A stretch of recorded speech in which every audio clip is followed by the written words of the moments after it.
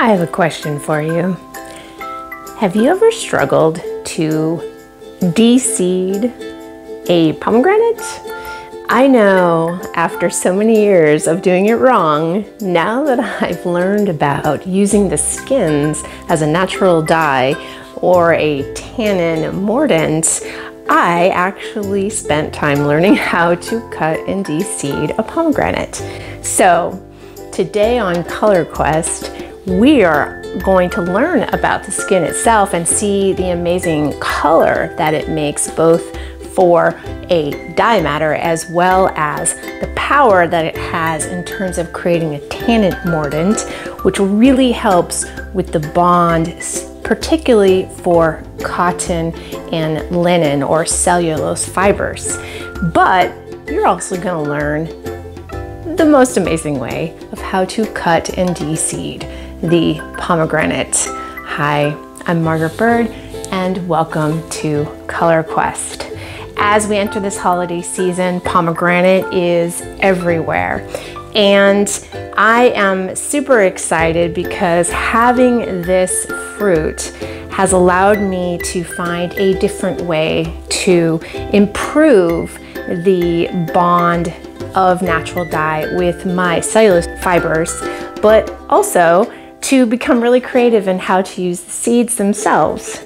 So although the seed can create stains on clothing, it is not a dye material that I would choose. I have found that fruits or vegetables that are high in sugar content don't often translate into the best dyes for fiber. So let's go peel this pomegranate and see what we can do with the skins themselves. Save those seeds and get really creative with how you might utilize them in your kitchen for cooking and drinks and so forth over the holiday season, wherever you are.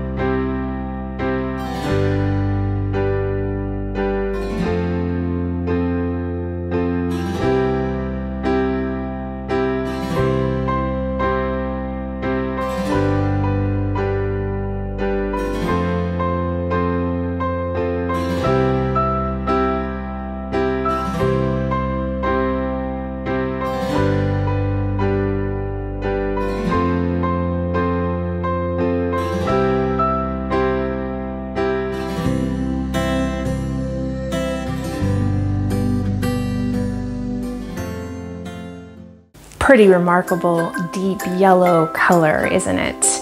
If you are going to simply use the skins for a Tannin Mordant, particularly on your cellulose fiber, all you need to do is let it soak for approximately an hour, as you saw in the video. However, you will note that it will change the color of your textile.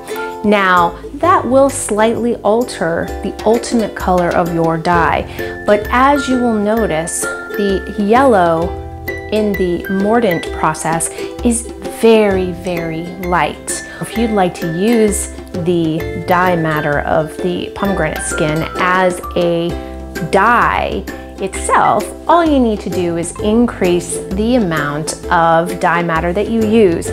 So all I did in this video really was reuse the mordant water, save some of that material in the dye pot, and then add more skins so that I would get a darker color. I also left those in overnight, which you can always do with dyes. The longer they sit in the dye pot, the potential for getting a deeper color is possible.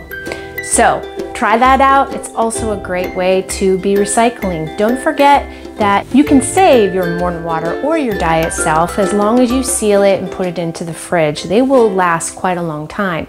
Don't just throw things away after you use them once. You might be happily surprised with the results that you get a second, a third, and even a fourth time. So next time on Color Quest, we're going to continue looking at holiday foods that we can use to create dye. And this time, let's see if we can actually get a red or a pink from a good old staple, and that is cranberry.